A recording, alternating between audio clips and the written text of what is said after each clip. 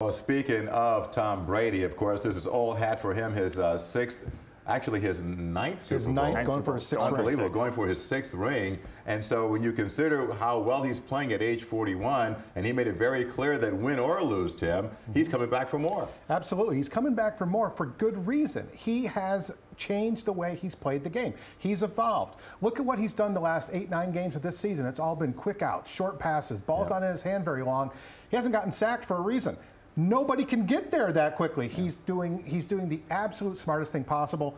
The Patriots are always a step ahead of everybody on the smart quotient, and Brady has found a way to reinvent himself again. Mike, I do think, though, the Rams are the kind of team that can give the Patriots trouble because they can run the ball, and they've got a fierce presence in Aaron Donald on the defensive side of the football that can put pressure right up the middle. And I think that's key. What you said, I mean, you had a guy like Joey Bosa on the Rams telling Brady the other day, like, I can't believe how quick you get the ball out. Well, now you got Aaron Donald and Ndamukong Suh running at you.